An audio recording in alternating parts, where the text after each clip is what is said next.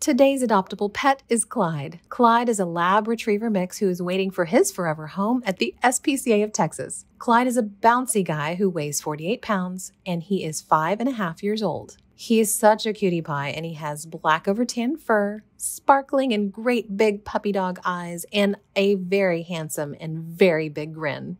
Clyde is a big fan of playgroups with other dogs, and his friends say he can be a bit of a goofball when given the chance. He also seems to do very well with kiddos, the human kind. He's not too picky about what type of home he goes to, as long as people love him and he gets all the scritches and cuddles he could ever dream of. Like all pets from the SPCA of Texas, Clyde is neutered, microchipped, and current on all his vaccinations. Clyde is housed at the Russell E. DEALEY Animal Rescue Center in Dallas, so you do need an appointment to meet him. All you need to do is find his profile at spca.org/dogs and click on the Make an Appointment button. Clyde will be so happy to meet you.